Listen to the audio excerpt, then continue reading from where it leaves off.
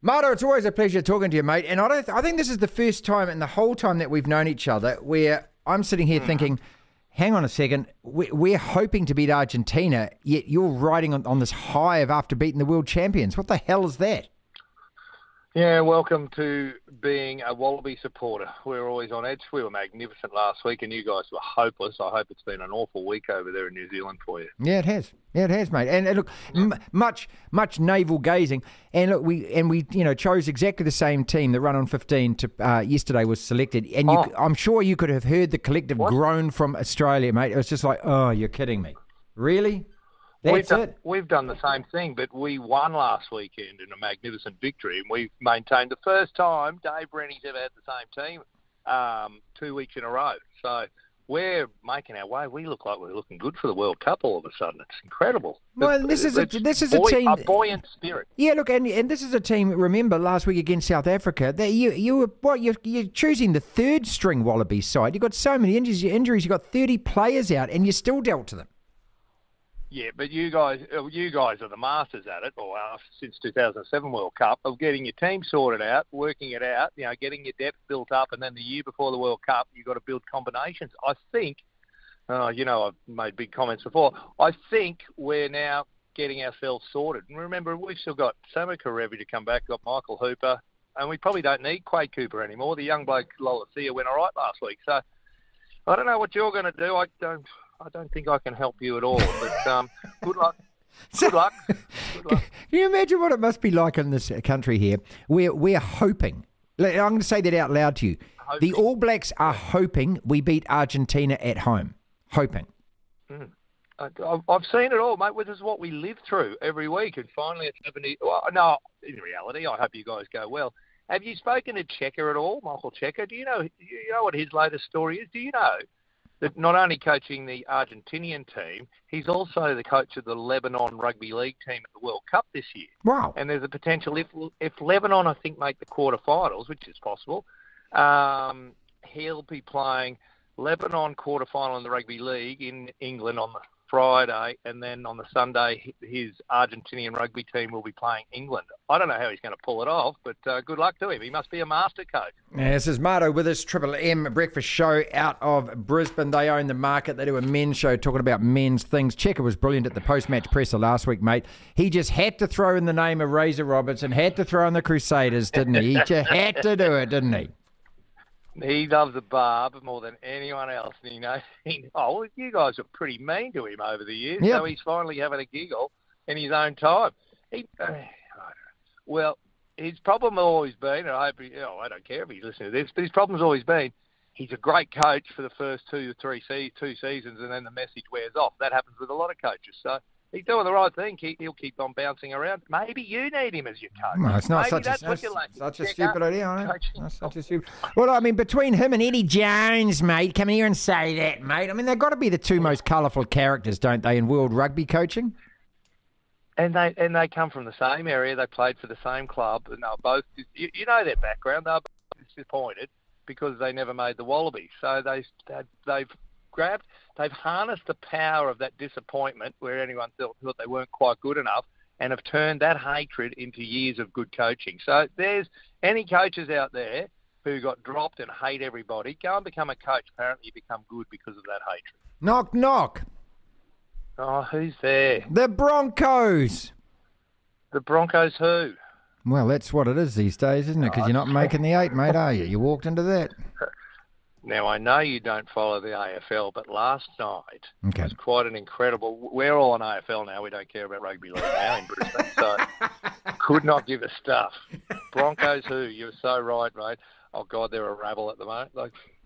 There you go. The Broncos example. I know you got your Warriors problems and everything else. The Broncos, probably too many young guys, and by the end of the season, they're just worn out. They've been bashed around, and they've gone from 4th to 9th in the space of 4 or 5 weeks. Yeah. So, yeah, it's not something we're proud of. We're just mainly all about AFL and the Wallabies at the moment. So what's the AFL thing? What your Brisbane Lions doing all right, are they? Yeah, last night. Oh God, yeah, there's big news. Last night they won the what was it? The elimination final. So they're through to the second round of the semis. So yeah. Oh mate, if you don't understand, the southern half of Australia is all AFL.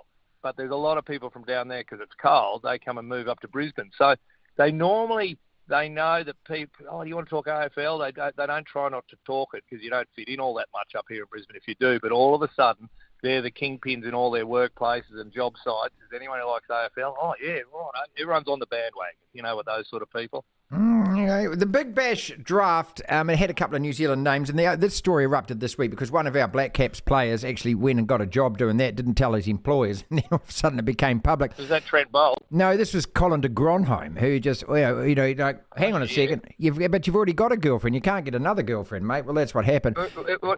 Is he in the Big Bash, is he? Well, he is now. That's because he got drafted. But my point is, you see, you don't even know this because does anyone care about the Big Bash? Here was a competition that was brilliant, and then the marketers got hold of it, and they've just stuffed it, haven't they? It's just terrible sugary cereal, and it's for 12-year-old boys. We know that. And the other thing is, did you know that Australia have beaten the Zimbabwe in 2 one-day internationals this week as well up in Townsville? I started watching one, mate, and I flicked over and I looked at it and I just thought, that is the most pointless sport I've seen all year. What the hell is that about? Yeah, it's about trying to squeeze more cricket in, but get out of the way, bugger off cricket. This is football season. When it's over, we'll give you a yell and you can crank up again. But they're trying to steal a march on it. You know, very rude of cricket. They should know they're stay in your lane, cricket. You're a summer sport. The Serena circus rolls on at the US Open. If you watch ESPN like I do, mate, it's just a sickener at the moment. It's just every single story is about just a giant of humanity that the woman is. Look, I appreciate her tennis talents, mate, but I don't know. Maybe I'm the only Grinch in the deck of cards at the moment. Oh God. I'm glad your tone of voice matches what I think too. I think she's been mean and nasty to so many people over the years, and now she's held up as a Mother Teresa, as the doyen. Yeah, exactly. No, I've never liked. The grunting used to get me, especially when people, players. You can't say the word cheat, but Serena, I don't care. But no. New York seems to love her. So I do. That's all important. Yeah. Hey, got to finish on this, mate. Spring is here, of course, when a boy and a girl mantis both get what they're praying for. So I wish you luck on that on the island this weekend. I do presume you're going. No, I'm not going. I've got something I have to attend to, an official function. Okay. Spring over here. Yeah. Well, it's no different to winter, really. It's just 24 degrees every day. Is that what does the temperature get into double digits over there? Oh, stop it, Come mate. on over, everyone. It's really nice here. Come on over. Now, you don't have to wear masks either, New Zealand. The rest of the world's actually gone past that. We had Phil Kearns on the program, the old mate, of course, earlier in the week, and how is he? He was talking about your mate Bob Dwyer, okay? And I know you're not great mates with Bobby D, but he said that Bob Dwyer's coaching philosophy was get ball, hold ball, advance ball. He said Phil reckons there's just way too much complication in the coaching department these days. All right. So Bob Dwyer played club footy. He never played New South Wales or Australia, and then next thing you know, he became our coach. Bob was a flanker, a blindside flanker in his day. Okay, so he was qualified to coach the forwards, and that was fine. But they virtually used to say to him, this is the respect that coaches were held in. They used to say, leave us alone, Bob. So then he'd trot over to the backs while we were training, and he'd start trying to tell us how to do things. We go, hold on, woo. Get back. Everyone would just go, now the backs would go, bugger off, Bob. You're ruining everything. And he'd go back over to the forwards. So he was sort of, it was simple, mate. You didn't get overcoached in those days. It was just run hard, and if a bloke's got the ball, hit him really hard, and that was it. Maybe that's why we won a few games occasionally.